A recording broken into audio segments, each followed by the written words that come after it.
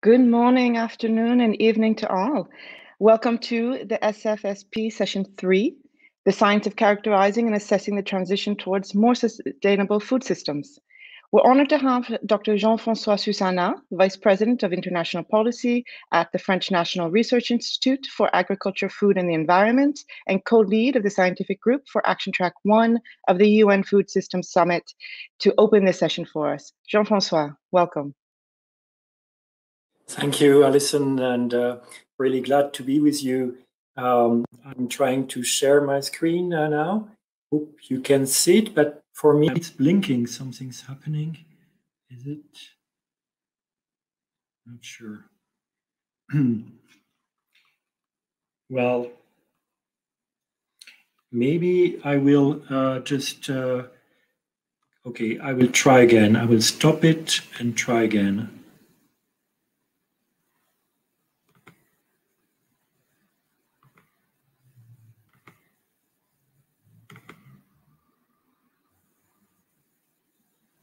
Yes, now it is working. Okay, really glad to be with you today and to introduce action tracks within the Food System Summit. And we are working with the science group on Action Track 1. It is a frame for the tracks because ensuring safe and nutritious food for all requires a shift to sustainable production, which is Action Track 3, and consumption patterns, Action Track 2. And with Action Track 3, you have co-benefits for climate and the environment, while with this leads to also inclusive development and equitable livelihoods. This is Action Track 4. And to achieve this, you need increased coordination, transparency, and accountability that will help build resilience to the vulnerabilities. And this is Action Track 5. So you see that we are really with an inclusive framework for those action tracks. And it is interesting to see that we have, sorry, I have a problem in changing slide, that unfortunately we are not on track to meet the international targets, be it for malnutrition with the three components of undernourishment, the obesity and overweight, but also the micronutrients deficiencies. We are not on track for food safety, but we are not knowing enough also of the burden of the foodborne diseases.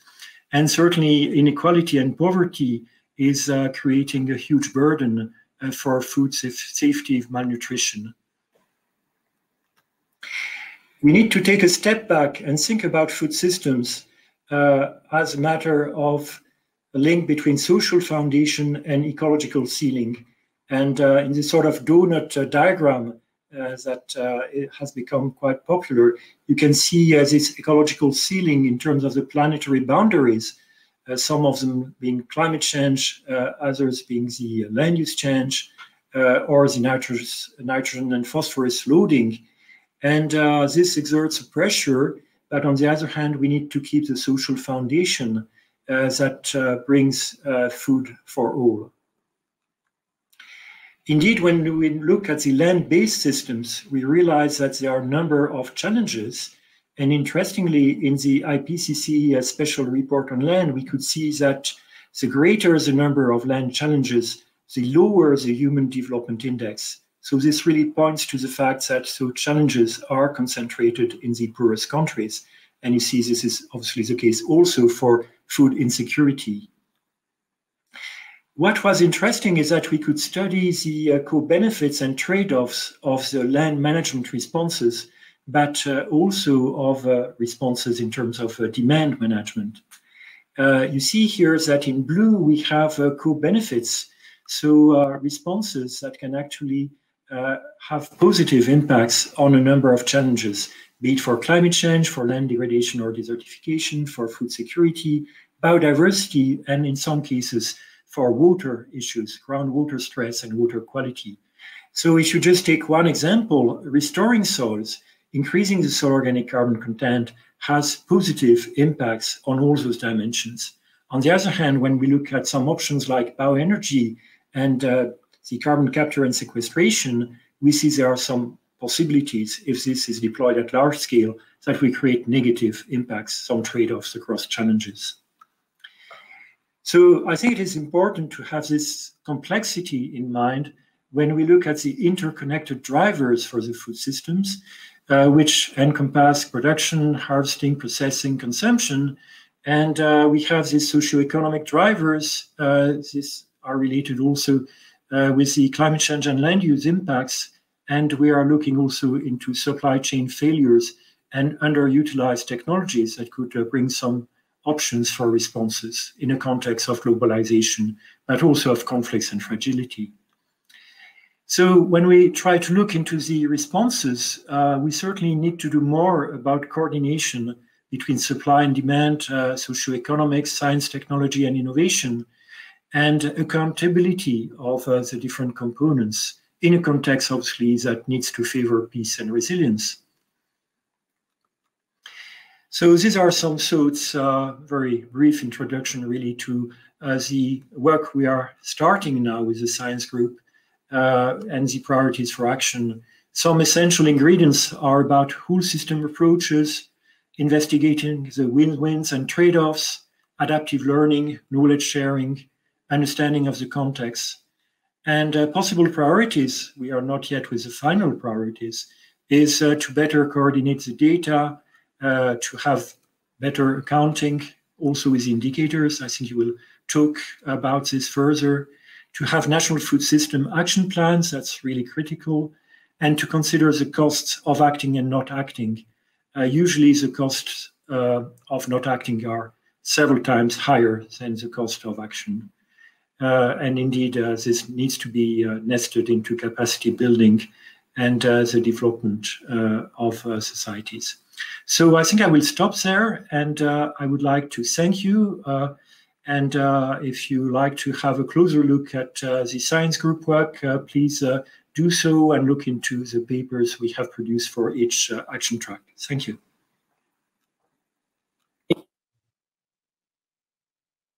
And I hand it to Chris. Okay, thank you, Jean-François. So this session 3, which is on assessing the scientific foundation and the meaning of the indicators that we use to try to measure or monitor the sustainability of our food system. So this session, what was the motivation, the rationale for that, and what are we trying to achieve today? So the background is the flurry of project initiatives that have emerged in the recent years, which propose to measure the sustainability of our food systems. So many of those initiatives are led by universities, national or international research organizations. Yet, I think it's fair to say that there is no agreement or no general consensus, if you want, on what exactly the sustainability of food system is and how to measure it. So that means that each of those propositions, those projects, are usually based on totally different series of indices or indicators, yet they all claim that they tell us something about the sustainability of our food system. A lot of those indices are also the result of the combination of multiple indicators, sometimes dozens of them, or even more, which make the interpretation of those results difficult for experts, of course, but certainly for decision makers. So in that session, we have invited the leaders of 3 of the most recent initiatives on food system sustainability measurement, and I will introduce them in a minute. And the idea is not for them to present in detail or to advocate for their own work, but rather to share with us the challenges, the problem that they faced when they were trying to build or to design their indices. The area where they know more work is necessary to address some of the conceptual or some of the technical issues. So really, this session is about having a critical look and an open discussion, hopefully, around the current attempts that are being proposed about the measurement of food system sustainability, and to highlight some of the challenges that are being faced. So the way the session will be organized, first we will ask those 3 presenters to very succinctly, in 5 minutes max, to present their initiatives. And then we will follow up by a 40 minutes discussion where the presenters will be asked to share their views about some of the conceptual on technical challenges or problems that are related to the measurement of food system sustainability. So the first of those three presenters is Martin Coring. Martin is working with the Economist Intelligence Unit, and he will present a very brief overview of what has developed with the Economic Intelligence Unit, which is called the Food Sustainability Index. Martin, the floor is you for 5 minutes. Great, thank you very much, Chris, and thank you very much to the organizers for having me. So just a couple of words on the Food Sustainability Index. So this is an effort really to engage policymakers, the private sector, and civil society on the key challenges that are faced by food systems and building food systems around the world. We started in 2016 with a couple of countries. I mean, we had initially only 20 or so countries, and then we expanded the index in the second year, 2017, to around 33, and then in 2018, the latest iteration of the index, we expanded to 67 countries. So this is really based on the BCFN Milan Protocol, which was adopted in 2015, which came up with 3 pillars to build a sustainable food system. And you can see here on this slide the key pillars: food loss and waste, sustainable agriculture, and nutritional challenges. And these are really the key challenges that we are facing, because they in a way are paradoxical. You know, we have the problem of 1 billion people suffering from hunger, but at the same time we have a third of food being lost or wasted. So food loss and waste is a key component. We have sustainable agriculture in it because, as we know, the world is running out of cultivatable land. We need more sustainable farming techniques. At the same time, we have the challenge of climate change. We have nutritional challenges. We have at the same time, this double burden of hunger and growing obesity around the world. So these are the 3 core pillars. And we then came up with, for the latest iteration, 37 indicators and 89 individual metrics to address the societal, environmental, and economic themes around sustainable food systems. So this is really an effort by the Economist Intelligence Unit, which is part of the Economist Group, kind of the research arm and thought leadership arm of the Economist Group. And we worked with the Barilla Center for Food and Nutrition, as well as an advisory board of academics and thought leaders and influencers in the field of building sustainable food systems. Our definition of food sustainability is that it's the ability of a country's food system to be maintained without depletion and exhaustion of natural resources or compromise to health and integrity, and without compromising future generations' access to food. So this is our basis. So we very much start, on the basis of the challenges we are facing, those 3 challenges, rather than necessarily an outcome that we want to achieve with this. So we really want to engage policymakers, economists, businesses, and civil society. And just in terms of the key indicators we have, this is just a selection of the kind of indicators we looked at. So for example, for food loss and waste, we looked at both input and output indicators. So we looked at the food loss, both in terms of, post-harvest and during the agricultural production, as well as we looked at consumer and retail food waste, but we also looked at the kind of input indicators, such as the policy response to food loss, the policy response to food waste. We looked at the causes of the distribution level loss, for example, and the kind of solutions for this distribution level loss, for example. So both input and output, but with a focus on output indicators. For sustainable agriculture, we looked at the 3 broader categories. We looked at we looked at land, air, and water, and we really wanted to highlight things like water withdrawals from agriculture, initiatives to recycle water. We looked at fish stocks as well. We looked at agricultural subsidies. We looked at biodiversity. We looked at the role of women in farming. So we also had social and societal indicators in there, income levels for farmers, for example. example. We looked at climate change mitigation indicators and greenhouse gas emissions from agriculture, for example. But we also looked again at more kind of input indicators such as R&D spending and those kind of things, and laws to protect smallholders. And for nutritional challenges, we looked at indicators such as undernourishment, stunting, micronutrient deficiency, but we also looked at overweight. We looked at nutritional deficiencies. We also looked at the twin issue of physical activity, because we can't really see physical activity detached from nutrition. And we also looked at income indicators such as the Gini coefficient and policy response as well. So we had a mix of input and output, but again, with a focus on output indicators. So the latest iteration, as I said, is in 2018, but we are actively developing, the process of creating a new iteration of the index. We're very excited to work with all of you on, refining the index and making it even more impactful. Thank you very much. And I'm excited to talk to you about how we did it and how we can make it even better. Thank you, Martin.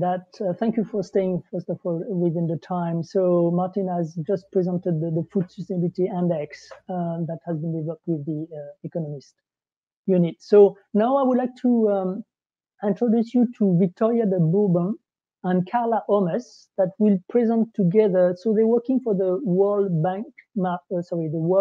Benchmarking Alliance, and they will be presenting now the food and agriculture benchmark. So please, Victoria and Carla, the floor is yours. Thank you. Thank you very much, Chris, and the organization. Looking forward. It's actually going to be me presenting, and then Carla and I will both take your questions. And I think the most important takeaway from our introductions is for the viewers to have a clear understanding of what our focus is. So if there's one key thing to take away, the World Benchmarking Alliance is focused on improving company performances. So we really look at a company level, well as we've just done a presentation on a national level, we might see on a product level, but we've tried to translate the SDGs into the systems where business needs to transform to really realize these SDGs. And so if we look at the food and agricultural benchmark and food and agricultural system transformation, we've tried to align obviously with all the knowledge and platforms that are out there. So each of us on the panel today have lots of contact with each other and try to make really clear guidance, in this case for companies, where the roadmap is, where the expectations lie. And for food and agriculture, we translated that into a benchmark circulating around 3 critical dimensions, which is nutrition, environment, and social indicators. And my next slide will dive more deeply into each of those indicators, which my colleague Carla Holmes, who you will see later on, has been very actively developing. So this is our framework, and these are the topics that we have produced around nutrition, environment, and social. And it's a translation of, as Jean-François said, how you can link supply and demand, because the companies in scope of our benchmark are actually very broad. We have 350 companies in scope, from farm to fork. So you'd have input companies, but also retailers. And I think we'd all agree that from each of those dimensions are relevant in one way or the other. And to just put it out there, I think nutrition is the most tricky one to really have it applicable and have science-based targets for the different companies, for example, more upstream companies. But I think we all agree, and we've spoke to many nutritionists about this, that a healthy nutritional diet starts with healthy soils, with a healthy seed, and all the way down to the value chain where it ends up on people's plates. So it's about accessibility, affordability, and how companies are really working on promoting a healthy diet. And are they actually doing that, and to what degree? And the same goes for the environmental bit. We've seen that a lot of consumer-facing companies are being scrutinized on this to make transparent where they are sourcing their ingredients from. So this environmental pillar is very crucial along the entire system and along the for all the companies in the value chain. And of course, social inclusion. Social inclusion in our framework really is from a farmer level to all the way to the workers and the broader society that is involved. So that we can't have, of course, a healthy, well-functioning food system if workers are not paid an equal, a fair living wage, and if basic human rights are not being upheld. So that is the reasoning behind our framework, and we look forward to diving into this more deeply. Very good. I was almost caught by how precisely you've been managed to summarize very presently your initiative, so the food and agricultural benchmark. Thank you so much, Victoria. So what I like to now do is to actually invite the third and the last of our presenters. So Jessica Afonso from the Johns Hopkins Universities. Jessica, with a team of wider team, and she will probably explain that, have developed what they call the food system dashboard. So Jess, please tell us a bit more about that food system dashboard. Great. Thanks so much, Chris, for inviting me to be here. It's always a pleasure to share a stage with you. I'm going to present the food systems dashboard. And let me get my slides. Sorry about that. Okay. So the food systems dashboard was something that we started and launched in this past June of 2020, in which we attempted to pull together lots of publicly available data into one place. This was an initiative started by Johns Hopkins University, again, the Global Alliance for Improved Nutrition, FAO, and other partners. And why we felt there was a need for such a tool is because there's lots of data out there on food systems, but it's often hard to find. It's across many different databases. Sometimes those databases are hard to navigate. And it leaves decision makers who have to make decisions about food systems and how to shape, change, improve those food systems. It leaves them in the dark. If you cannot find data, what you can't measure, you can't manage, you can't govern. So we really wanted to create an interface that pulls all this data together in an easy to use platform. And so what we've done is, if this is the main web page and you can see the URL, we've pulled together over 170 indicators covering all aspects of food systems, food supply chains, food environments, outcomes of food systems, and the drivers of food systems, representing just about every country in the world.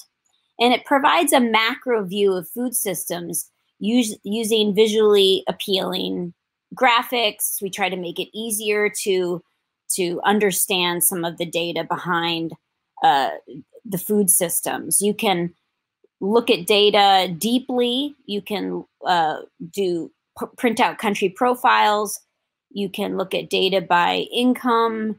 You can look at data by a food system type. So we've got lots of data out there. We have had challenges though, and I'll just highlight a few of them. One is that there's lots of gaps in data. There's some areas of the food system where we have very little data that represents all countries. So, for example, consumer behavior, we don't have a lot of data on. We have a lot of outdated data. Some data just isn't available very frequently, particularly nutrition outcome data that comes around every 3, 4, 5 years, or if a country is going through a conflict, 15, 20 years. We have some data that we try to get access to, but it's closed. It's not open access. It's behind a paywall. We've had the benefit of entering into a partnership with Euromonitor that has a lot of food environment, food retail data they have given to the dashboard as open access as a global public good. And the other issue is real-time data. Not a lot of data to make quick decisions about food systems in real time. And inequities in data. There's lots of data in the United States. United States Department of Agriculture is wonderful in the amount of and high quality of data. But there's other countries that struggle to collect a lot of data. So there's real inequities in the kind of data we can show. And I would say the other big gap that almost everyone asks about when they go to the dashboard is subnational data. The ability to drill down to food systems and environments within countries, within districts, subnationally. So that is the struggle that we have now, but we're going to be building out the dashboard to have subnational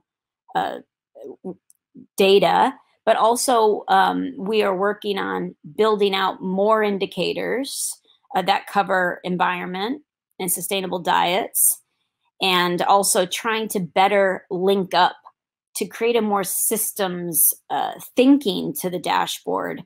We'll have diagnostics of how countries are doing with their food systems, and some policy recommendations that policymakers that are working on food systems can consider if they want to improve their food system. And I'll end there. Thanks, Chris. Thank you, Jess. So just finished the third presentation. So you had very short. So what I would obviously invite or suggest for the audience is, obviously in 5 minutes they didn't have the time to go into the detail of what their own initiative is about. So I would invite you, if you have technical or clarification questions, to actually probably contact those presenters. I know there's a couple of questions already in the chat box, which they may want to review later. But what I want to do now is actually open up a discussion between the four of them, the three initiatives and the four people that have presented those initiatives. And we have a series of 5 themes which we would like to explore. And again, the objective of this presentation is really to be open to some of the challenges that actually Jess has started to unpack.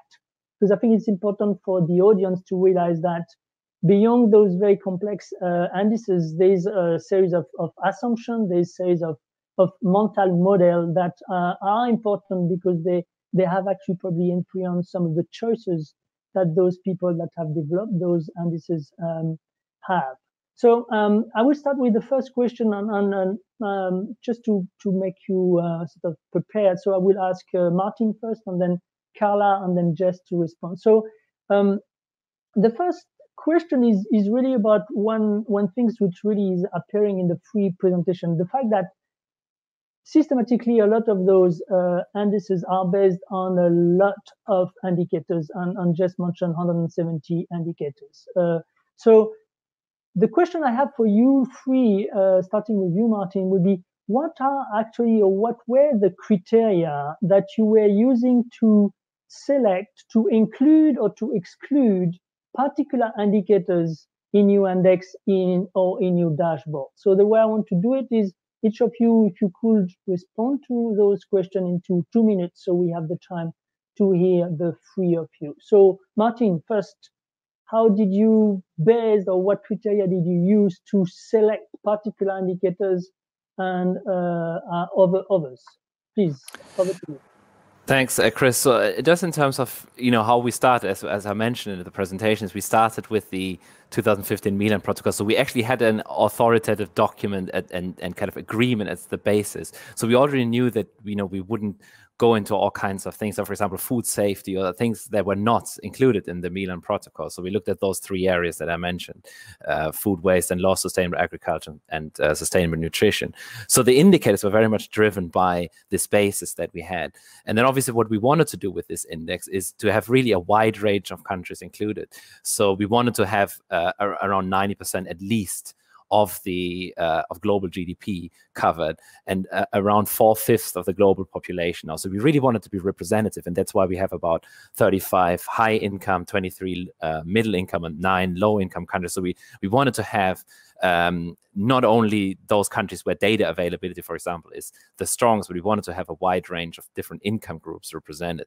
And that also caused difficulties, as some of the other speakers have mentioned, in terms of data availability. So we wanted to have a comprehensive index because it's so broad, because it has a lot of countries, because it is aimed at business, policymakers, and civil society. It has to be broad. That's why we have so many indicators now, with kind of 37 indicators and 89 individual metrics. But data availability is really one of the drivers in terms of which one we then included and excluded. So when we looked at some of those indicators that we had, for example, if we look at like food waste and loss, for example, the data there is not easily available. So we changed the indicators through the different years, because we looked at how can we calculate food loss and waste better, for example. We also looked at indicators that are more aligned with the SDGs, for example. We wanted to really make sure that you know, the index represents the SDGs. So we included indicators such as access to finance, access to fintech, protection for land users, sovereign debt, all these kind of indicators, because we felt that they aligned the index more with the SDGs. So it's really data availability, alignment with the SDGs, and the ability to include a wide range of countries based on those three pillars that we had identified that really drove which indicators to include and which one to exclude. Okay, thank you, Martin. Very clear answer. Thanks for that. Carla, can you tell us a bit more about the benchmarking initiative and how you have actually decided what dimension, what indicators you included in it? Yeah, thanks a lot. And hello, everyone. Great to be part of this today. I maybe first want to echo Jess. I think that was one of our starting points, was also data availability, or basically the lack of data availability and the need for corporate data really for the food system from farm to fork when it comes to the private sector. So we've heard from multiple stakeholders that in order to engage with companies and in order to incentivize and motivate companies towards the SDGs, they need to have a knowledge about how, the food system or the food sector basically is performing, and not just on one topic, but really across the industry and across many topics. So that was kind of the starting point really for WBA, and what Victoria was alluding to before, that we really were aiming to translate the global agendas of food system transformation and the scientific knowledge and reports that have come out in the previous years, as well as the SDGs, of course, in 2015. So that we were synthesizing these global goals and the agendas into a recipe for change for the private sector. And we, of course, there's a lot in many areas, there's relevant data already existing, and a lot of existing initiatives and framework really do great work. And one of our starting points or prerequisites as well is to not duplicate any data or to not duplicate any efforts. So we closely align with, or for every indicator, we very closely looked what is already out there, what can we build up on, and what can we draw from to leverage synergies. But on the other hand, so for example, on deforestation or in GHG emissions, we know there's great data and great guidance for companies out there, but there's also many indicators that we know are really relevant for food system transformation when it comes to farmer livelihoods or sustainable agricultural approaches, that these are pretty new or pretty modern when it comes to corporate assessment and measurement. So there, WBA is working with a lot of stakeholders and experts to develop indicators over time. We won't have everything in the first year, and we won't have everything straight away or perfect from the beginning, but we try to really look at the topics that are critical for food system transformation and where we have to see private sector action, either where there's good guidance out there already, building up on that, or develop with a multi-stakeholder approach, new approaches to assess corporate performance. Cool, very good. Thank you, Carla. So I guess I'm going to turn to Jess, who have already kind of indicated some of the challenges. But so again, if you could take us through the criteria you use to identify those 170 indicators, and you know, just share with us your experience on that aspect of the dashboard. Go ahead, please, Jess. Yeah, so what we did was we used a framework, the high-level panel of experts food system framework. I didn't show it because it takes too long to explain, but that framework really articulates different elements of the food system and how they connect. You know, it's the different categories of food supply chain, food environments, individual factors, lots of different drivers. So what we did was we tried to populate indicators across that entire framework to really try to give that systems approach, because many dashboards are just looking at a specific outcome or a specific set of indicators across supply chains. So we really wanted to use that framework and fill in as much as we could across it with different indicators. And the other criteria was really, is the data publicly available? Has it been cleaned, gone through structural checks? So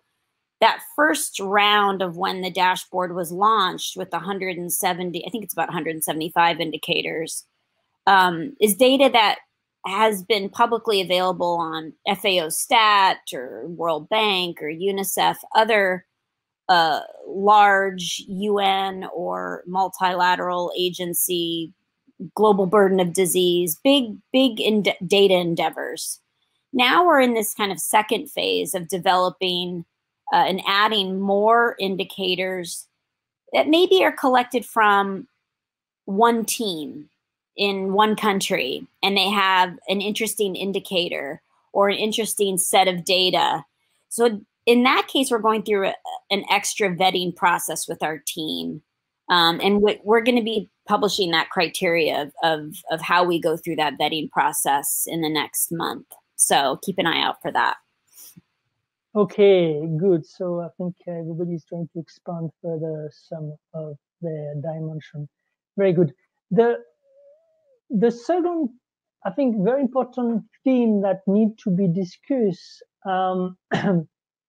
is the fact that we all know food system is a very complex.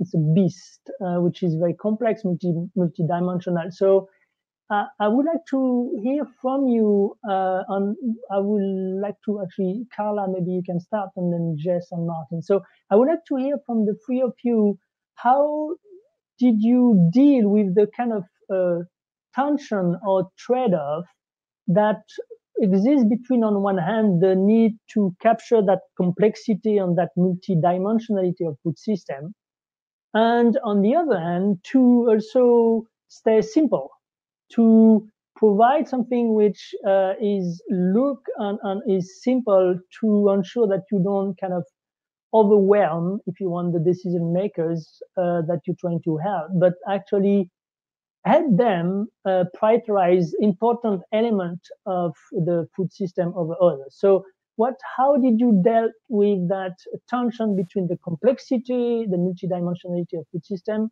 and the need to stay simple to help decision makers? So Carla, can you explain us in 2 minutes, and then Jess and Martin? Yeah, thanks. I think a really good tension or point you're raising here. Probably just to, like, one of WBA's mission statements in a way is like not keeping it simple, because it is not simple, as you're saying. The food system is inherently complex, but try to make it simple. And our starting point is, as Victoria has said, we distilled kind of the three areas or the three critical dimensions for food system transformation, which is environment, nutrition, and social.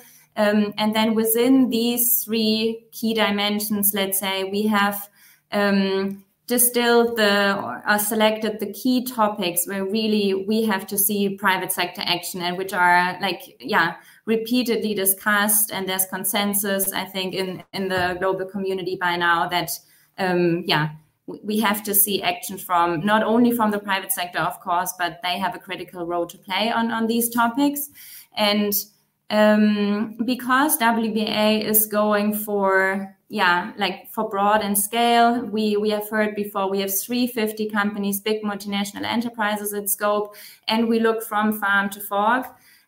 So we kind of set ourselves to deal with that complexity. We have said we go for broad and scale, which means when we speak about indicators that we basically translate each topic just into one indicator. And that of course means that we cannot go into all into each and every nuance of the topic. We cannot capture all the complexity of each and every topic, but working with progressive scoring guidelines, we hope to capture really the essence of the nature of what we need to see from companies. So kind of that, let's say 80-20 rule is what we try to capture with these indicators we develop.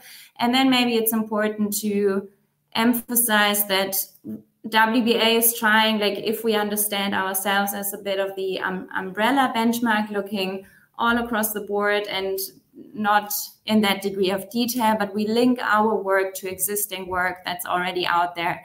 And there's great existing initiatives that, very much look in detail into specific topics and indicators. So also making that link is helping stakeholders to understand where they can dig deeper if they get kind of a high-level overview and a good understanding from us in the first place. Very good.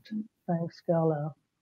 Okay, I'm going to turn to Jess. Jess, you had also, already mentioned, and you were trying to show some tools where you tried to address that tension. But can you tell us a bit more about effectively maybe something which is frustrating for all of us, that trade-off between the beast and the simple drawing we're trying to propose to the decision makers? Yeah, I mean, I think, Chris, we haven't effectively, on the dashboard yet, we haven't effectively shown the systems, how things connect, the feedback loops, the trade-offs. If you press one button, what happens to something else? I don't think we've done that yet. And Chris knows this because we talked about this in detail. And he's been a great critic and help on the dashboard. But two things we have tried to do is if you go into the dashboard, there's two entry points, right? You can go in and do a deep dive. So if you're a data geek, you can go in through the deep dive way. There's a map. You can look at any indicator you want. You can choose the kind of graphics and how you want the data to look. The other way is a more simple way. It's a country profile way. And we've curated a set of, I think it's about 25 indicators. It's very visually appealing, easier to understand graphics. You don't have to create the graphics yourself. So that's one way of just dealing with the complexity of those people that get very overwhelmed with data. We've made it a bit easier if you go through the country profile. The second thing, and I think it was a question coming in from the audience, is what we're doing now is, right now, we're just describing food systems. So if you were to go to the dashboard, you get a great picture, detailed picture of what food systems look like. But then what? What do you do? What do you do with that data? So we're developing a diagnose and decide, the other two Ds. So it's decide, diagnose, describe, diagnose, decide. And the diagnose, again, we're taking a small curated set of indicators and creating thresholds. So if you were a policymaker, you could go to that diagnose view and see, okay, I'm great on food loss, but I'm not so good on the cost of diets. And I have a double burden in my country, a double burden of malnutrition. And we're trying to work, and we're doing this with Chris and colleagues, of then linking that to just certain decisions, actions that you would take. And some of that work will be linked to Corinna Hawks. She's developing something called the no regrets policies. So linking those diagnostics to decisions. So we think that will help deal with that complexity a bit. People can disregard the diagnose and decide if they want to, but it'll be there on the dashboard if people want to use that to filter in and get right to the heart of what the issues are for their food system. Yes. Some still ongoing work. I can see that. Martin, can you share how at the economics unit you have also sort of embrace and address or try to address that issues of make sure you capture all the different dimensions, even if you had 3 initially, but you translate that into things that actually simple to understand.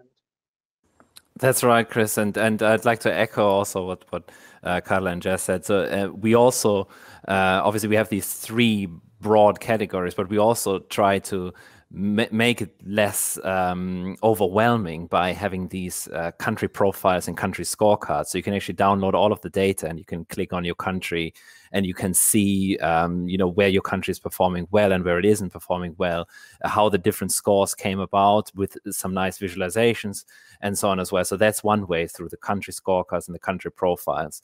The other thing, I mean, we want to be comprehensive. The thing is, we don't want this index to be simple in a way, because the purpose was really to bring all the different food system stakeholders together. So whereas some of the other speakers were talking about focus on private sector action, for example, we wanted deliberately, because we were working with the Barilla Foundation for Food and Nutrition as well, whose focus is very much bringing all of the stakeholders together, including policymakers, including corporates, including civil society, including researchers. So we wanted it to be a very comprehensive index. But to make it simpler, as I said, we have these country scorecards, profiles, but we also have an extensive program. As you know, we're part of the Economist Group, so we're a publisher as well, in addition to doing research projects like this. So we have a blog series. Throughout the year, we invite bloggers to write about what the index means for their context. So, for example, we had a blogger from sub-Saharan Africa was talking about what some of the indicators mean for them in their context. We also had the European Commissioner last year on the Health Commissioner talk about what the health indicators mean and so on. So we have this blog program that puts the index in context and local context, but we also have a series of articles that we publish throughout the year that link the index with developments such as new food labeling guidelines in different countries. Recently, we had the World Food Day. We were focusing on what is new in these kind of global fora. What does FAO do? So we're actually publishing a lot of content around the index, and that is almost as important as the index itself, because it's about how it's communicated, keeping the conversation going, bringing the stakeholders all together. So that's another way how we make it more accessible. I see. Very good. So kind of very 3 different ways of addressing that sometimes, not sometimes, all the time frustrating tension.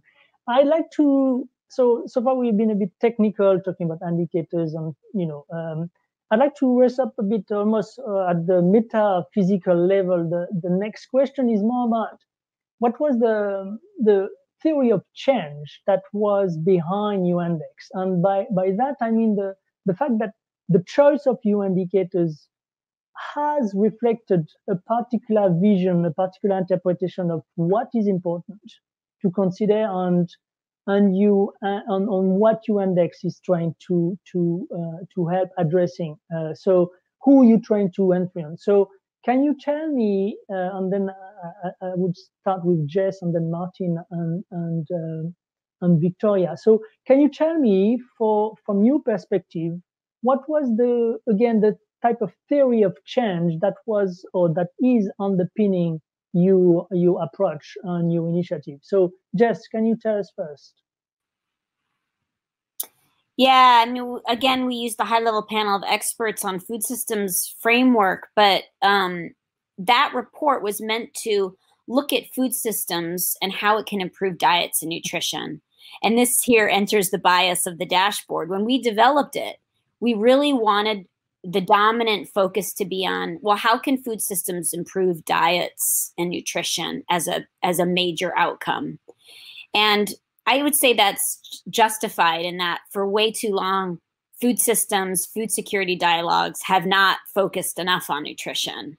And that's why we have a massive burden of malnutrition, right? This is one of the big reasons, is our food systems have not worked as effectively as they could. But that was sort of the 1.0 version. But now, of course, we can't think about nutrition without thinking about planetary health, environmental health, equity, livelihoods, So we're expanding the dashboard because we really want it to be a tool that's useful for the whole food system summit that Jean-Francois had pointed out. So we're expanding that now, but our initial bias was to highlight the importance of diets and nutrition and food systems. So I'll readily admit that.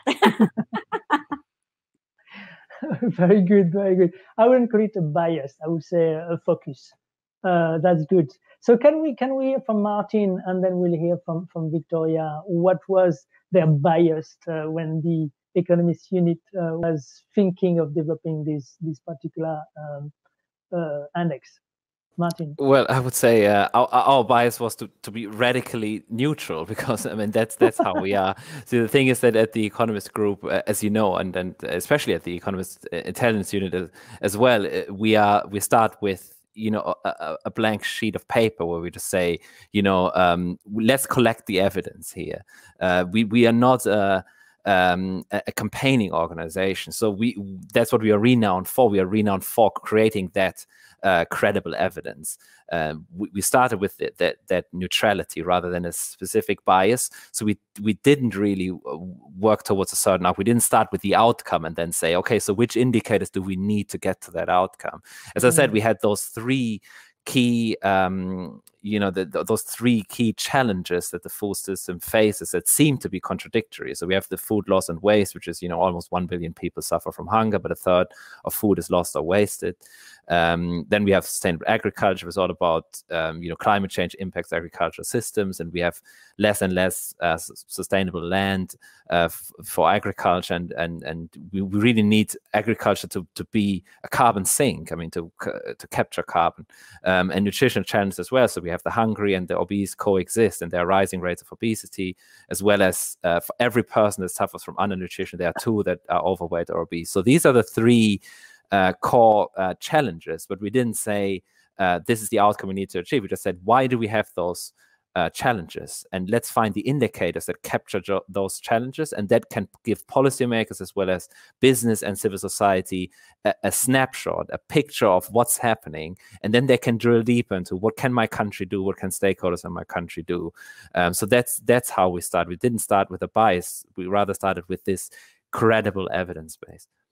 Okay, let's forget about the bias. Let's talk about emphasis. And I think the emphasis for you, Martin, was really the evidence of trying to put the evidence on the table.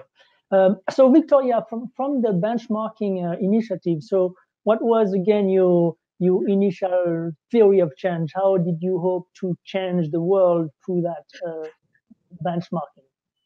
Yes, great question. So yeah, our angle of focus is really the company performances. As you know, with SDGs, private sector should play a key role. So how are we going to measure that, and what are our expectations? So we really wanted to put out into a roadmap, like what are the steps that companies can take, and set the bar high, and by that incentivizing really a race to the top. So that in short is the theory of change, to highlight best practice and really showcase what is already being done. Because sometimes in certain spheres you'd say, oh gosh, a company can never on their own do better on air quality or soil or a nutritional diet of consumers. But then if one company is doing it, then it proves that the likelihood is there. And the 350 companies that we look at represent over half of global revenue.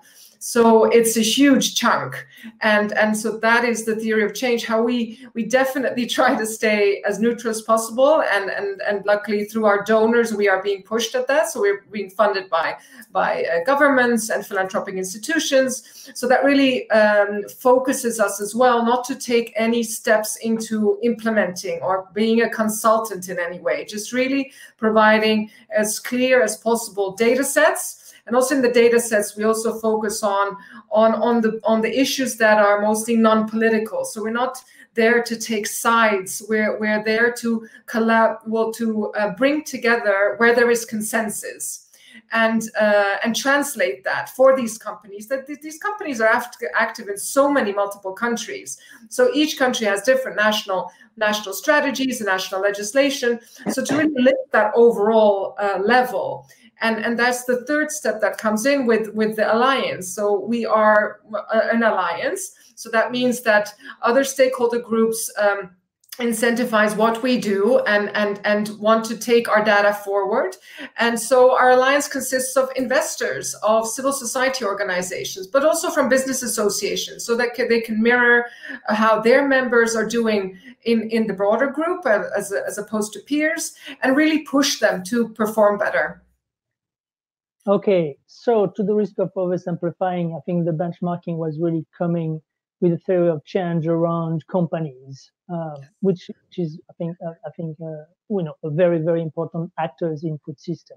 So actually, for the fourth question, I'd like to kind of build on this recognition that these different actors, different components, and take on what Jess was mentioning initially, the recognition that effectively, if you want to be comprehensive in embracing the different dimension of your food system, you need to recognize that there is different component.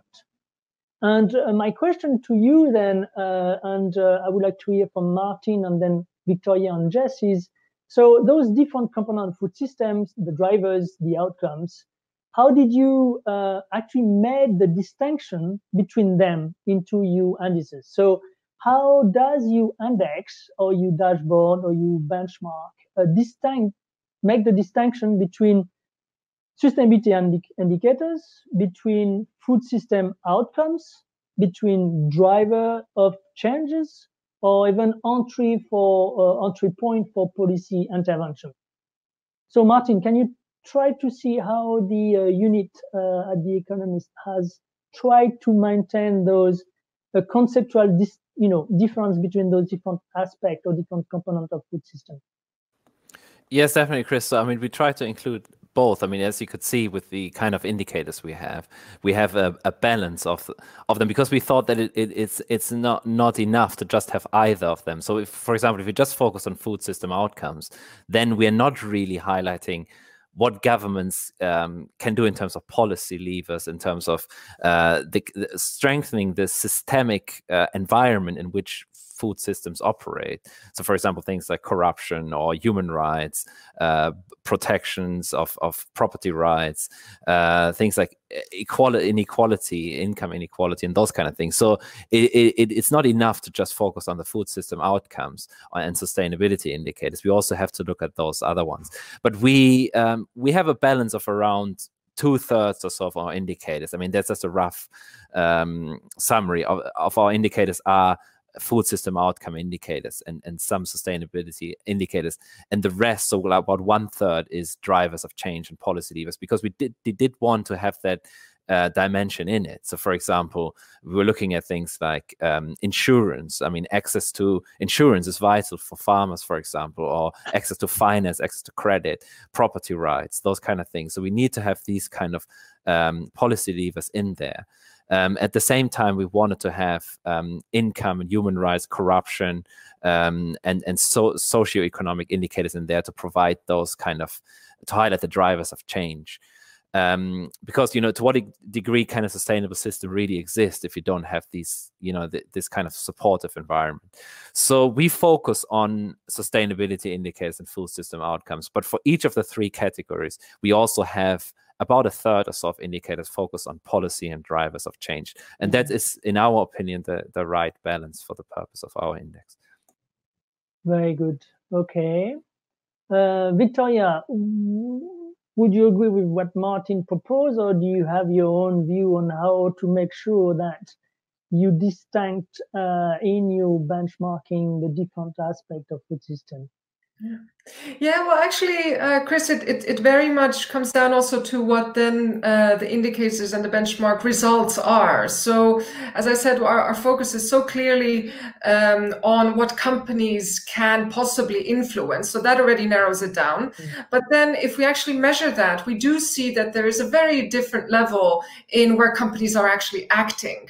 So that could also feed in. And I mean, we have people working within our team as well on the engagement side, on policy advocacy, to really provide like a policy feedback mechanism. Because if we see that certain indicators may scientifically already well established, so companies could act upon it but are not doing so, then you'd think probably maybe policy has a really important role to play. But I think we'd all agree that not every topic is suitable. Not the end goal should not be that we just want policy on everything. So that it provides a good measurement, I think, in our results. And then forthcoming, of course, each year you'd have a revision, and then you can redefine whether certain indicators should be kept in or not, based upon the results and what you find in the data sets. I see. So a slightly different approach. Good. I guess, Jess, I kind of imagine what you're going to answer because you started from the high-level panel of expert framework. But still, can you, again, take us through what you made to make sure that conceptually your dashboard is actually correct in the sense that it makes the distinction, because an outcome is very different from a driver's, for instance. So how did you address that issues in the dashboard?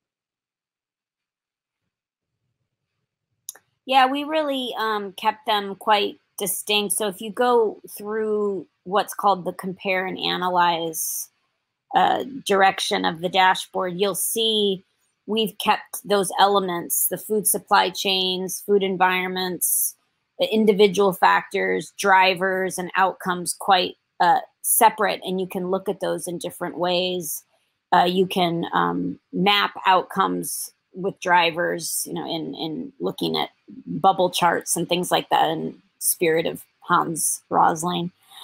So we've kept them quite distinct, and there's a lot of indicators on food supply. We've got a lot of indicators on food environments and outcomes. On drivers, it's a bit trickier because drivers, many of them are exogenous to the food system. So we really tried to curate different drivers that cut across urbanization, population pressure, climate, inequity. But there's a lot more work we can do. But to me, you can have an indicator that shows a driver, but if it's exogenous to the food system and you can show an association with an outcome, but you're still left a little bit of not really understanding how that driver is influencing food systems. So we're always a little bit cautious on the driver side because it does not represent causality of certain outcomes that the food system may bear. So we've been a bit more hesitant of adding a lot of driver indicators right now until we can better show relationships and the system's thinking of those drivers and how they influence certain types of food systems. Yeah, you are very cautious on these drivers. I know we've been working on drivers actually of food system, because at the end of the day, if we don't understand those drivers, it's going to be very difficult for policymakers to actually know which one they need to pull and push to try to nudge the system in one direction as opposed to another. Okay, you've been fantastic at keeping time. I just have one more area that I would like to hear from the four of you, but I'm going to go back to Carla maybe for that. Is the issues of the time or the temporal dimension, if I may use that term, the temporal dimension of food system, and the fact that those food systems are changing, evolving all the time. So population growth, preferences of consumers change, markets are shifting, science is advancing.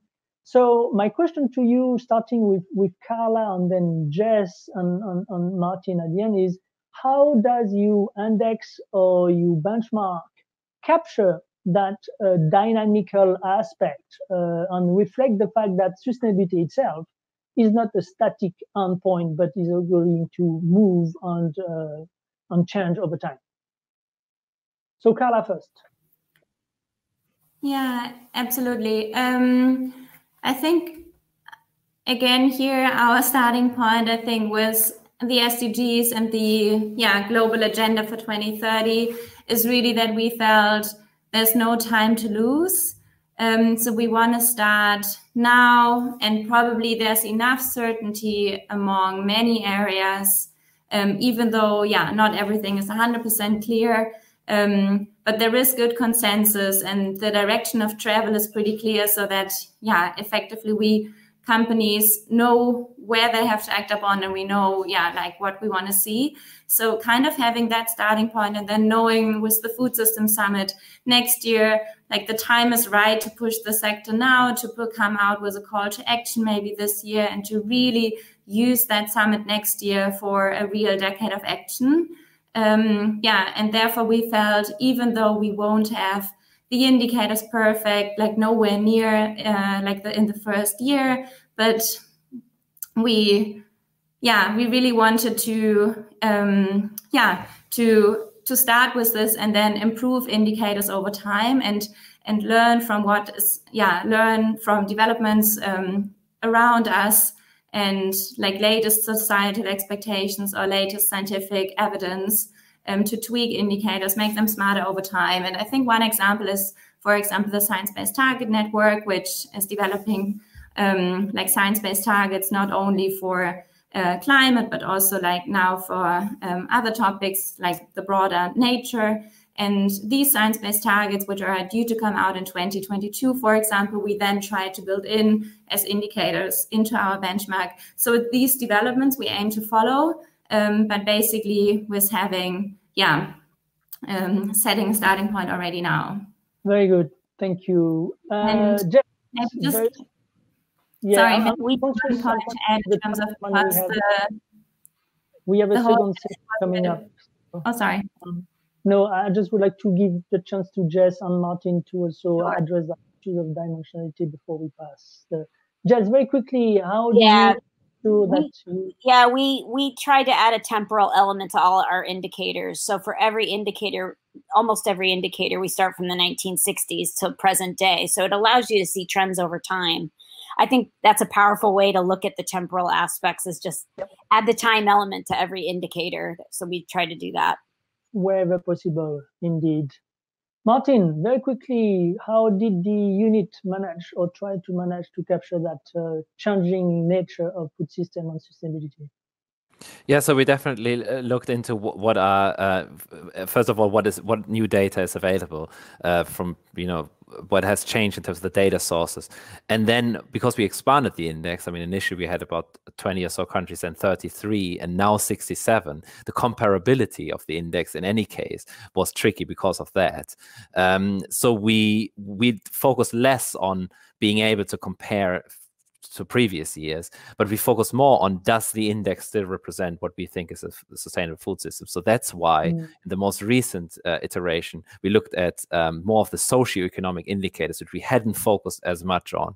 And some of the feedback we got is, with the SDGs, is that, what about those types of indicators? And particularly for investing in sustainable agriculture. So we added access to finance indicators, access to fintech, which is increasingly important for land users. We had more indicators on protection for land users, financial access and protection. Sovereign debt, as I mentioned before, is an important indicator, because if the sovereign debt is high, private investors are less likely to invest in sustainable agriculture, for example. And also we looked at forest area, which is also an important indicator, kind of a proxy indicator to look at environmental biodiversity and the impact of land use. So we added indicators as we looked more closely at capturing how sustainable food systems contribute to the SDGs. Okay, we would love to continue the discussion on I know there's a very long list of questions that came up. We don't have time to address them. And again, I would like to invite the people who posted those questions to follow up with the presenters. I'd like to really thank the 4 presenters of today to stay in time, to be clear and concise. And now I would like to pass the baton to the next 2 chairs, which are Alison Loconto and Elise Golan, that will facilitate the rest of that session 3. thank you very much to the 4 of you. That was really very informative, and I hope the audience have appreciated. Thank you.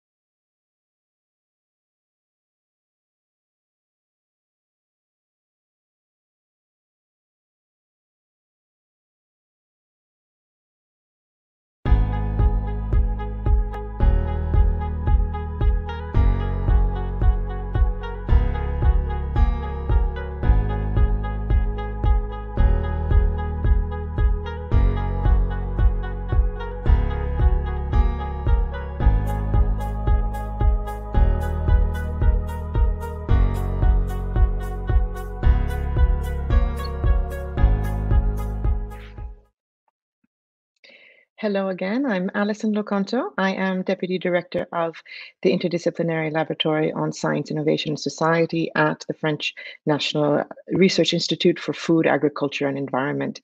So for those of you who are just joining us, this is the second part of session 3, the science of characterizing and assessing the transitions towards more sustainable food systems. And what we're going to continue to do right now in this session is to expand upon what we've been talking about so far this morning, afternoon, or evening, depending on where you are. And basically what we've been discussing is that a food system is much more than the simple production and consumption of food. It gathers together all of this different range of elements that we've been talking about: environment, people, inputs, finance, infrastructures, institutions, and the activities that relate to the production, processing, distribution, and consumption of food. And also, we as actors in our own local, national, and global food systems, we're responsible for the outputs of these activities. And this is particularly including delivering these social, economic, and environmental outcomes that we want. These latter elements here, they're quite important for the policymakers among us, who are responsible specifically for developing policies that can encourage good practices, that contribute to sustainability, and inversely discourage those that can't. So information about potential policy impacts on the different elements, activities, and outcomes of food systems, these things alert policymakers to broader impacts and trade-offs of policy, including the potential unintended consequences. So successful policy for the transition for the sustainable food systems must consider and manage trade-offs. Why? Well, it's because it's difficult to be able to achieve everything that you want to achieve, all of your objectives, with just one single intervention. For example, if we think about the sustainability objectives that we have for our food systems, we realize that we must achieve a number of things. For example, we need to feed a growing population, not just with enough nutrients, but with a diversity of food and with enough income that will help us to live healthy, productive, and fulfilling lives.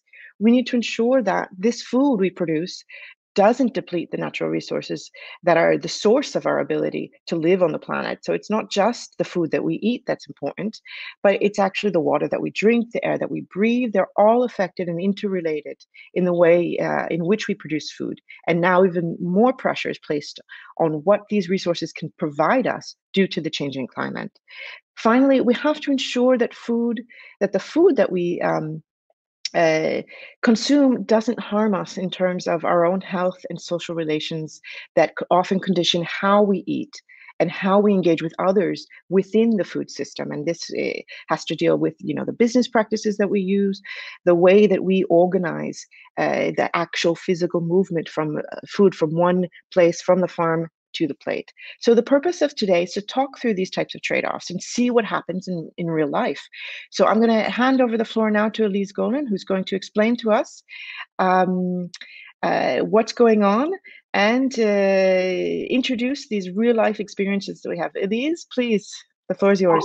Nice to see you, Allison. Thank you. So I'm Elise Golan. I'm the Director for Sustainable Development at the U.S. Department of Agriculture. And food systems are my life. I live and breathe food systems. I'm happy to join you all today.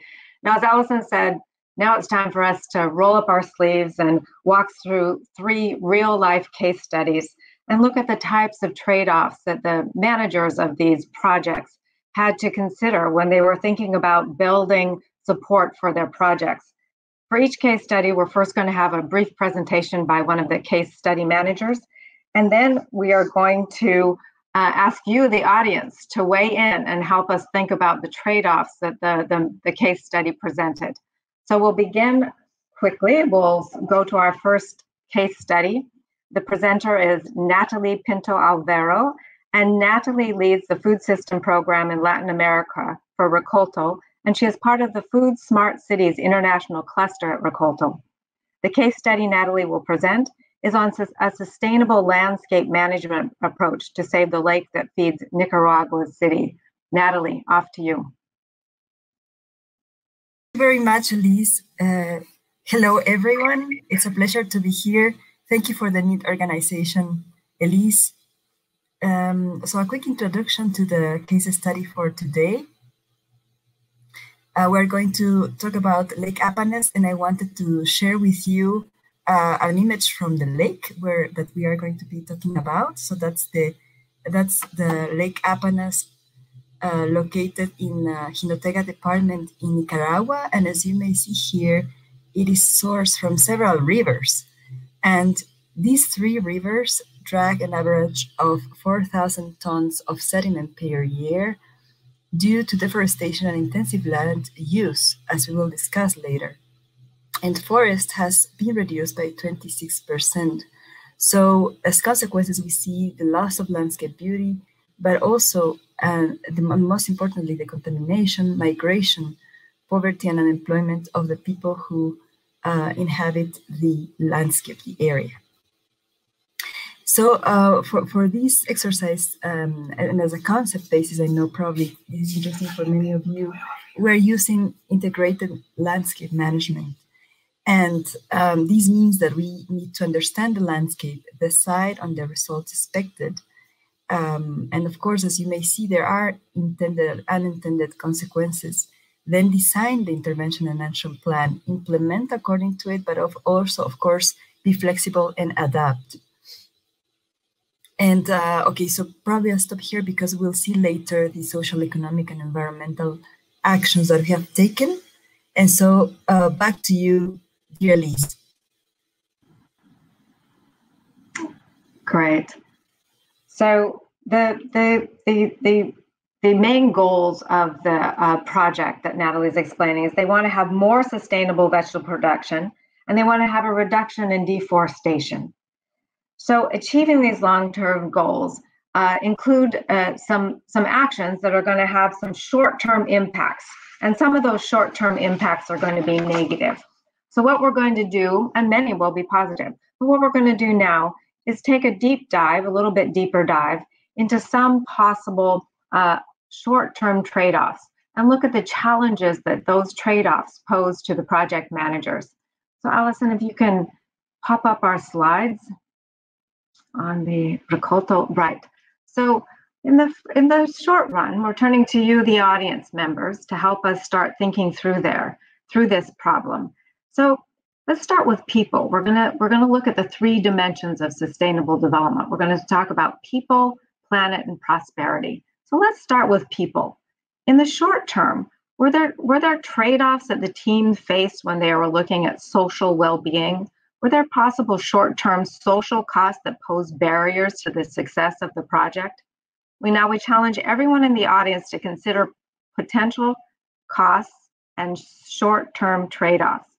In the short term, do you think, next slide, do you think that action to reduce deforestation and soil erosion and chemical runoff due to cultivation, vegetable cultivation, would have had positive or negative impacts on community health and well-being? So now a poll is going to appear on your screen, and you need to choose whether you think that these actions would have mostly negative or positive effects on social well-being and community health. And when thinking about your responses, you may want to consider impacts on vegetable cultivation. What kind of impacts would there be on vegetable cultivation? You may also, you need to click on the notification as the poll is popping up here. So you want to think about what kind of impacts this action might have had on vegetable cultivation. How would action to reduce soil erosion impact labor required for vegetable cultivation in the short term? How about meal cooking and household heating? How would action to reduce deforestation impact cooking and heating? Okay, how would all of these efforts add up? So we see the poll results, and we get that about 63% of you thought that these actions would have positive short-term impacts, and about 37% thought they would have negative short-term impacts. Let's go to the next screen and see what the project managers thought. The project managers actually identified a number of short-term social costs that could represent obstacles to the success of the project. In the short term, when it comes to vegetable cultivation, conservation actions would require more labor in the short term. For meal cooking and household heating without wood, cooking meals and heating would be more difficult in the short run. How about availability of vegetables? Conservation efforts could reduce vegetable production and availability in the short run. Okay, so that's a possible negative, a possible barrier.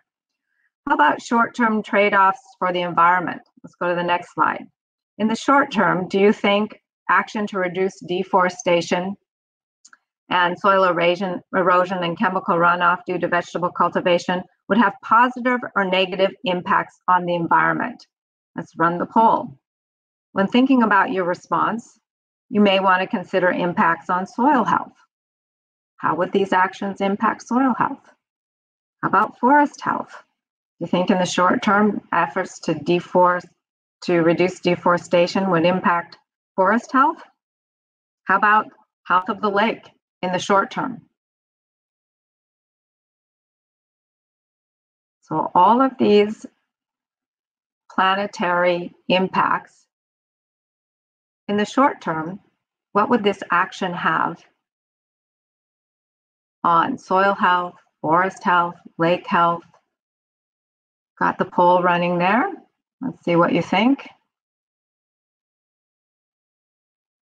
And remember, a lot of these impacts on the planet are, of course, long-term impacts. Impacts that we are building for, making change now, so that in the future, over time. Okay, so in the short term, 74% of you thought that there would be positive impacts on the planet, and 25% thought there would be negative impacts on the planet. Well, the project managers thought, well, okay, in the short term, maybe there would be weak, very weak impacts, positive impacts on the environment, but they wouldn't be strong enough to really stimulate community support. You know, it's often those long-term impacts that are mattering. Okay, let's look at economic well-being. Let's look at impacts on prosperity. In the short term, do you think that action to reduce deforestation and soil erosion and chemical runoff due to vegetable cultivation would have positive or negative impacts on economic prosperity? Okay, let's run the poll.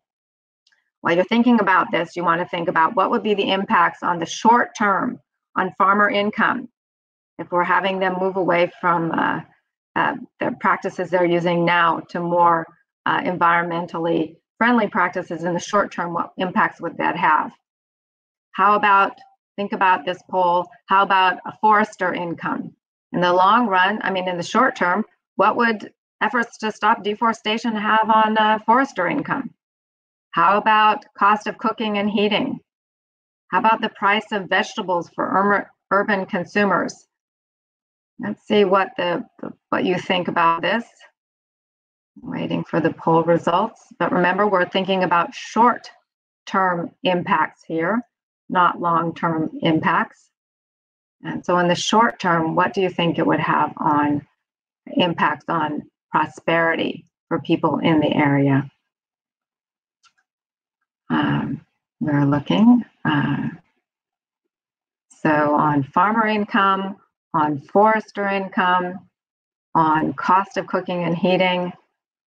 And I think I'm still waiting for those results.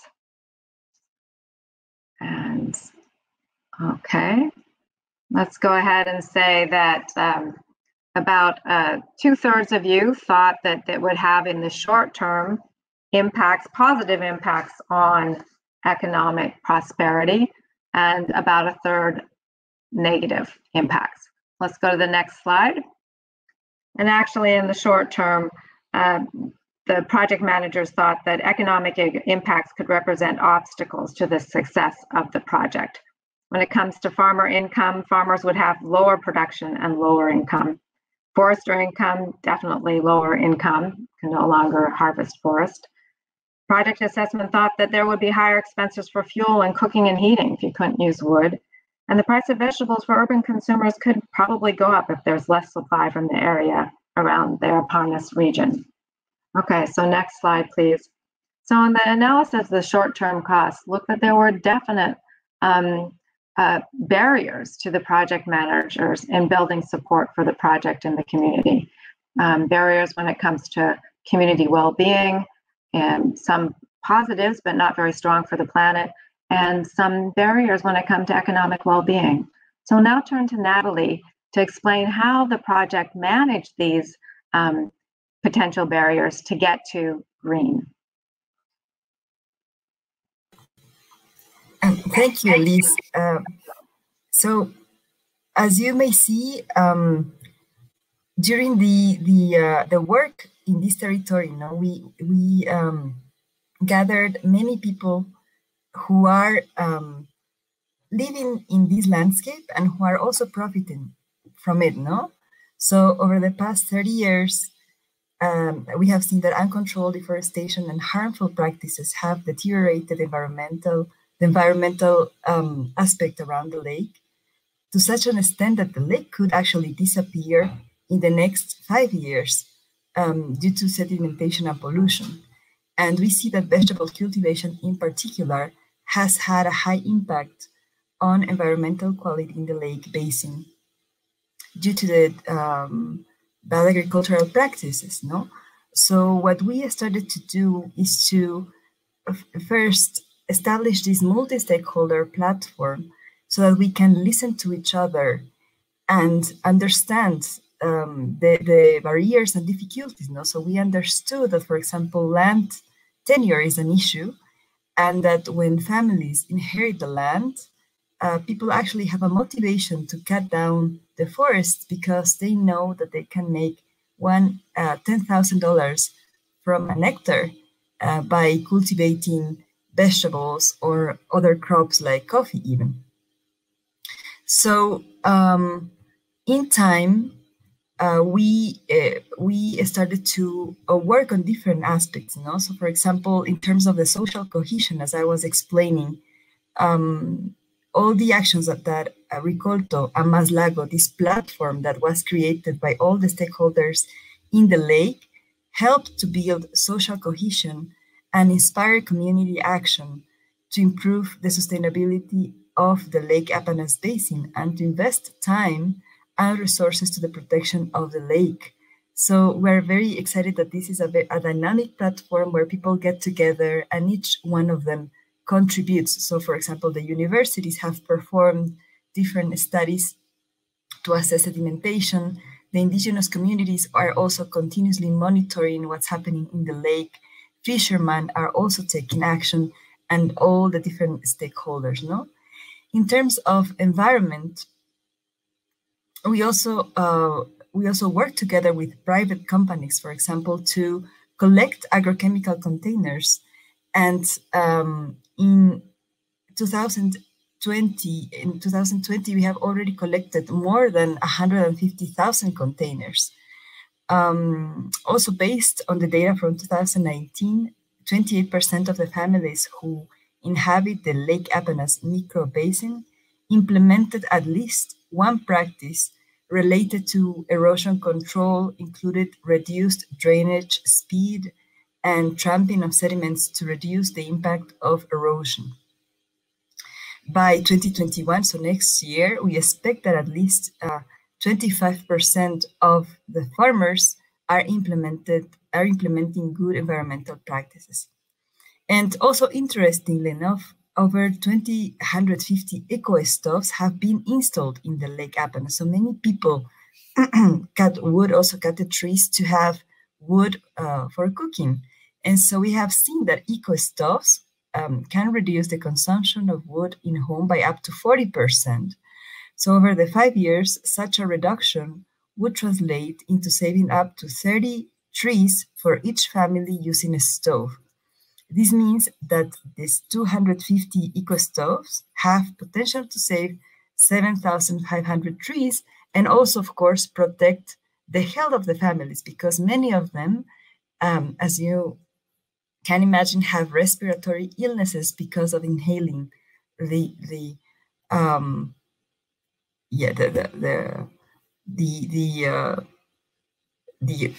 do you say, the humo from the eco cooking. And in terms of economic, we have seen that luckily in time, farmers have been able to establish contracts with large retailers, and they deliver the food with better practices to the city of Managua. So we have seen in these past years that the average of farmers' income from vegetable has increased by almost 50% between 2017 and 2019. And then, I don't know, Elise, if now I also mentioned the main lessons learned, or do I get back to you? Thank you, Natalie. I think in the interest of time, we're going to have to move on to the next case study. And then if we have time at the end, we can go back to each one for lessons learned, just in the interest of time. So I would like to introduce then our next case study presenter. William Chifulia is the HIVO's South Africa Regional Advocacy Manager for Sustainable Diets. He leads the policy advocacy and campaign on safe, nutritious, environmental friendly, accessible, and healthy food. The case study he will present is the Zambian Food Change Lab. William, thank you.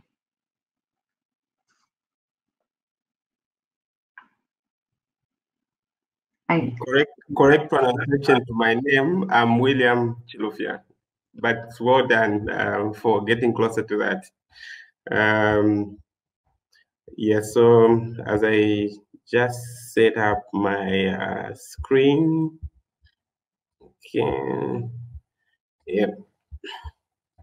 So as she has explained, I come from HIVO Southern Africa, where we have been implementing the Zambia Food Change Lab, whose main objective is to try and address some of the food system challenges that are quite apparent in the country. Zambia is it's a country with high levels of malnutrition. We have about 35% of our children under the age of 5 stunted, and we also have obesity and overweight on the other hand growing up. And then at the same time, we note that our government has been so committed to promoting one type of crop. For, I think most of it could even be political reason, but could also be, you know, when we got into independence and how maize was just introduced as a measure to try and address food security issues. But we also note that the maize is really challenged now, especially that due to climate change, we have droughts, we have pests, we have diseases that are just attacking maize, and in other cases, we even see that if you have other crops in your field, the other crops wouldn't be attacked. What would be attacked would just be maize. So actually, it's becoming a risky kind of crop in the country. In terms of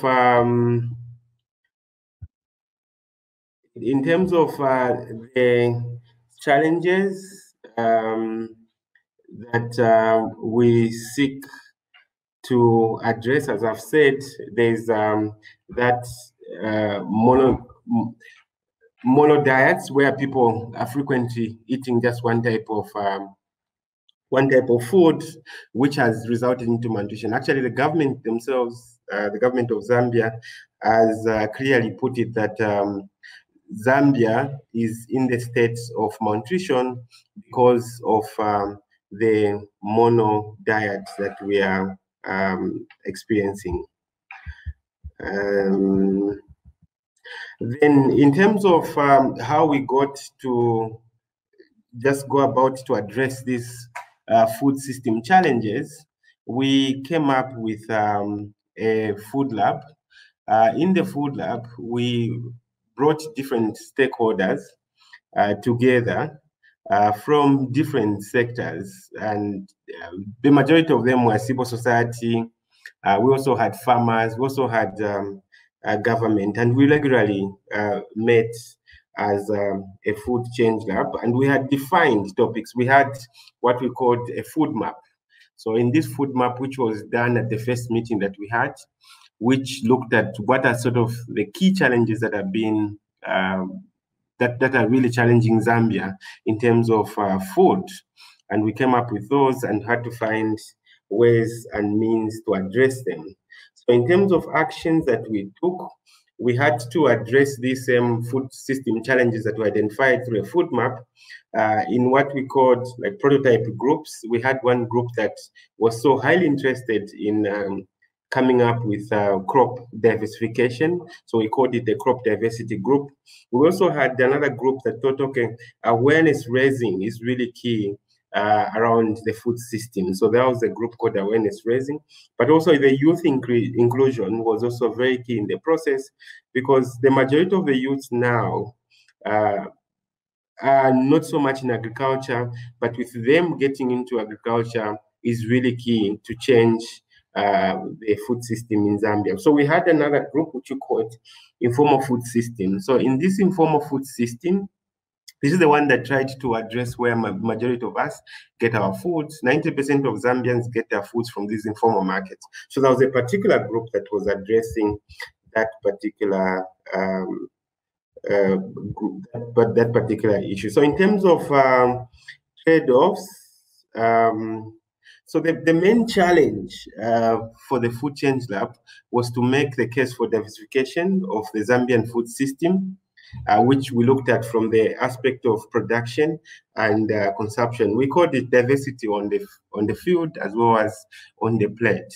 So yes, to try and increase diversity, public health issues, so fertility, as you know, just how bad the fertilizers would spoil the soil and the like. So I also wanted to address agrobiodiversity. But we also noted that apart from the markets that were challenging for these other new crops, there was also an issue of seeds. So you can try to move around and try to get seeds. So just last weekend myself, I tried to see, to begin planning to plant because the rain season had just come up. So you could go round and round, you couldn't find, or I couldn't find diverse seeds on the market.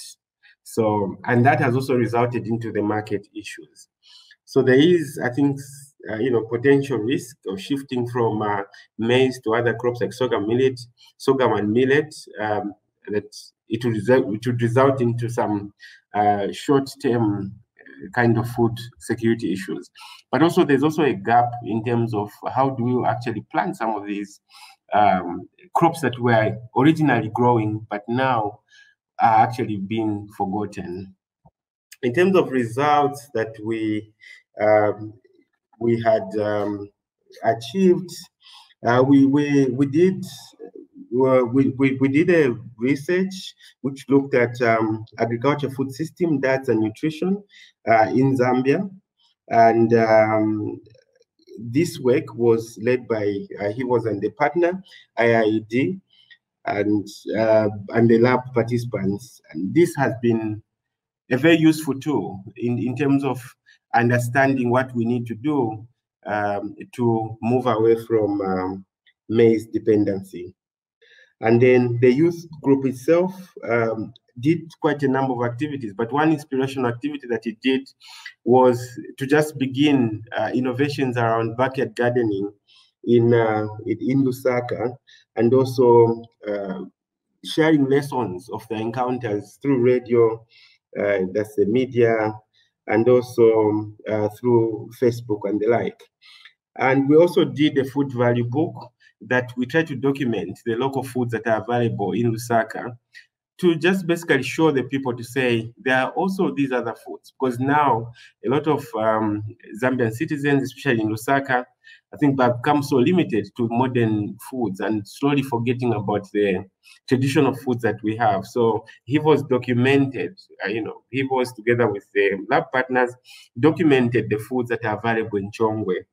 And now what we did, we're almost done with showing the cook show, which we did. We've got celebrities, including politicians, to come and demonstrate how you cook some of these foods. So a show has been running on our TVs, which is really exciting, and we've gotten a lot of support around that. In terms of the markets, and the socio-economic aspect, we now have forums that has been created, or a platform with the Lusaka City Council, where they're doing planning in terms of capacity building activities with vendors. I'm just going to jump in. This is fabulous. This is very interesting. We are beyond time now, though, so we're not going to run through the poll on you. But Alison, if you could just show the last slide for the HEVOS case study, we can illustrate very quickly the type. I guess we'll show the next one. We know that in the short term there were some possible trade-offs that could have posed constraints to the success of the project. The time commitment needed for such a wonderful community building effort could have been a negative for some people. We know that in the beginning some of the environmental benefits would have been very small or negligible. And we know that, as William mentioned, that in the short term, this switch from monocropping to a crop that didn't have ready markets could have been a knock on farmers' incomes. So we know there were some challenges that the project had to confront, and they did it. And now in the interest of time, we're just going to move to our third case study here. I'm happy to invite, let's see, here it's Freddie, is going to introduce he's a knowledge manager. Are you ready to go? We are ready to go here, Freddie, and we're jumping in. Freddie Williams is a knowledge manager consultant in the Environment, Climate, Gender, and Social Inclusion Department at the International Fund for Agricultural Development. The case study he'll present today is a coastal climate resilient infrastructure project in Bangladesh. Freddie, all yours. Thank you. Thanks very much for that introduction, Elise. I'm just going to share my screen quickly. Okay. Yeah, so thanks for that introduction. So that's a little bit about me. The project that I'm introducing is the Coastal Climate Resilient Infrastructure Project in Bangladesh. So the project was carried out in the Barisal region of Bangladesh, which is highlighted on the map here. It's characterized geographically by being on a low deltaic floodplain, and there are high incidences of poverty in the region. So as you can see on the slide, 26.7% of people were considered extremely poor at the onset of the project, and 14.7% were undernourished. Due to the geographical location, the area is really vulnerable to the impacts of climate change, especially extreme weather events, particularly tidal surges, cyclones, and floods. So the objectives of the project were to enhance the climate resilience of coastal roads and markets, and improve livelihoods for poor households. So the predominant livelihood activity in the region is agriculture, which is also a vulnerable sector to those natural disasters and impacts of climate change.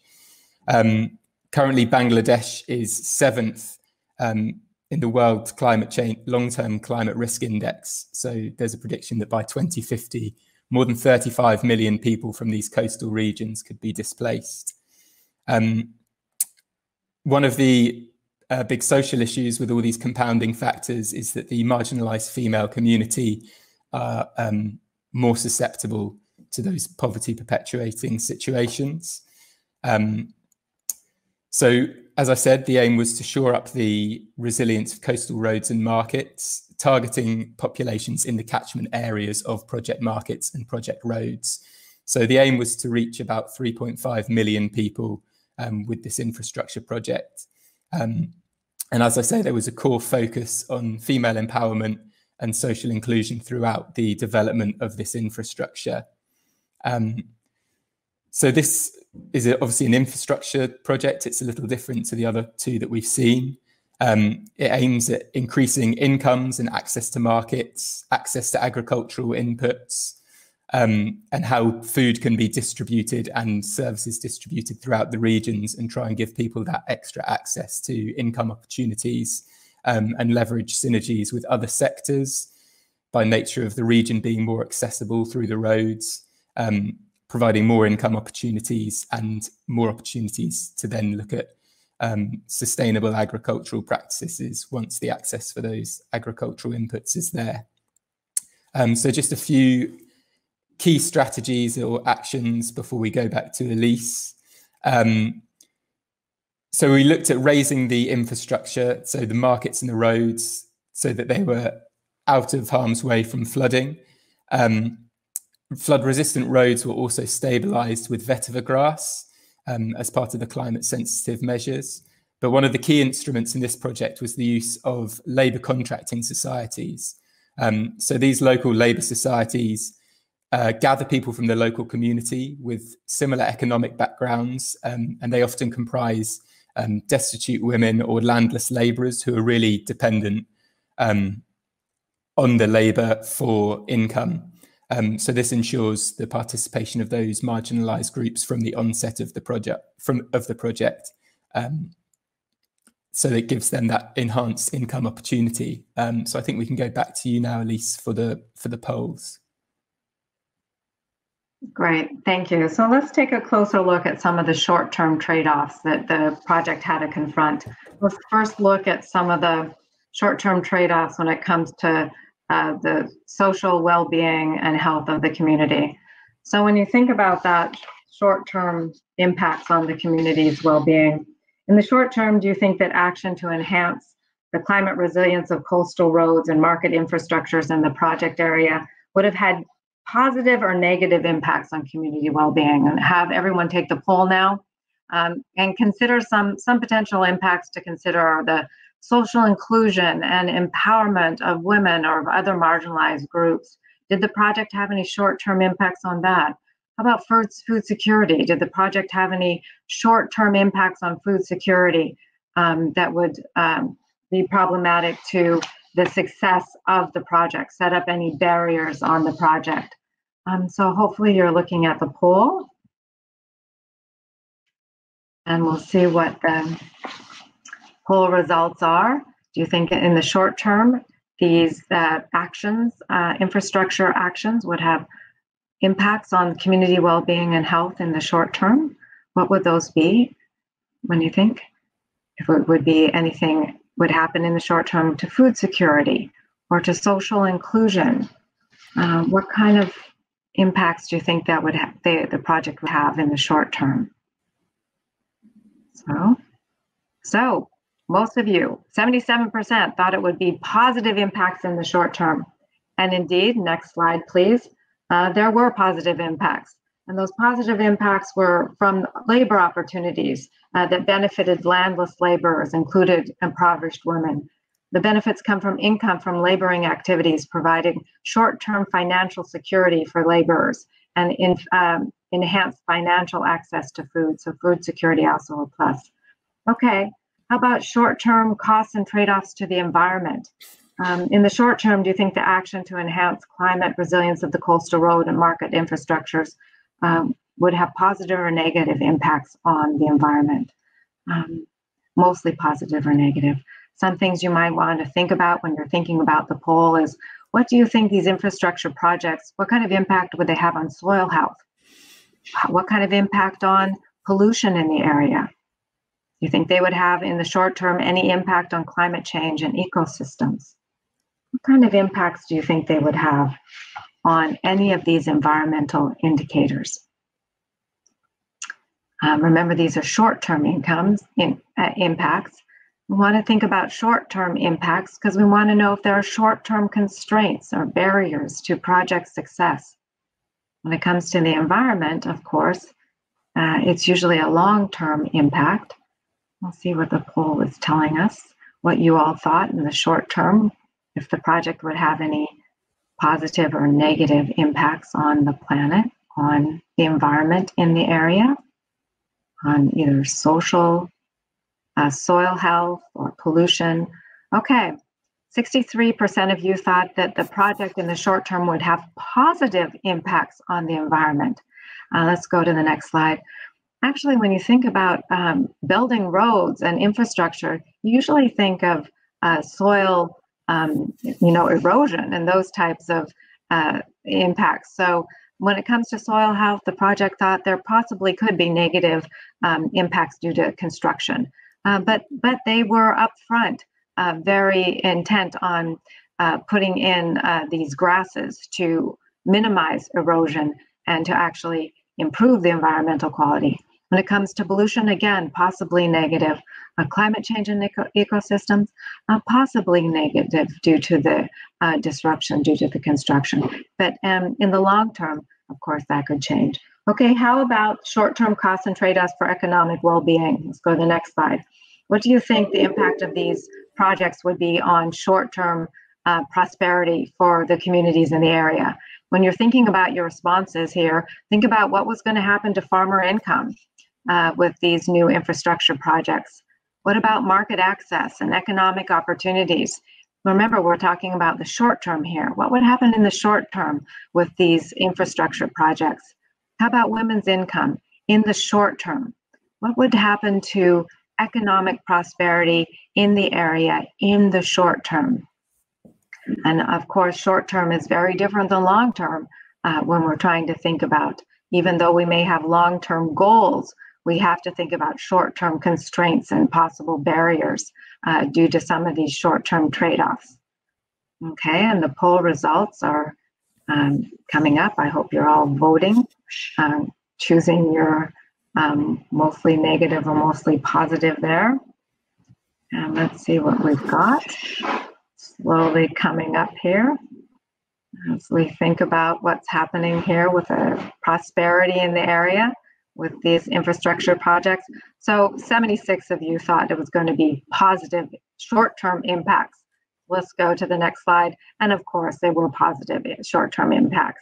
And now I'll turn to the next slide and let Freddie explain more about how they got to, they were already at green because they did have overwhelming support, economic support for the community. So Freddie, I'll let you explain how that happened. Thanks, Elise. So yeah, to summarize the increased economic activity. So as I said at the beginning, the original aim was to reach around 3.5 million beneficiaries across the regions. The actual impacts were, they reached approximately 5.7 million people in the end. So there was an end-line survey carried out that measured traffic through the area, which increased by 125%. There was also a 55% decrease in travel time, a 60% decrease in travel cost, and a 45% decrease in the region of vehicle operating costs. So that all contributes to the efficiency of distributing food and market services throughout the region. So cumulatively, 750 kilometers of roads were built throughout the regions, and just over 5 kilometers worth of small bridges and culverts were constructed as well. So that connectivity within the region really increased. Overall, we also built and rehabilitated 184 community markets and 178 market facilities, including processing and storage. So that really helped to keep the produce safe from harm from the environment, from flooding, to prolong the lives of some products and processed goods into other saleable goods.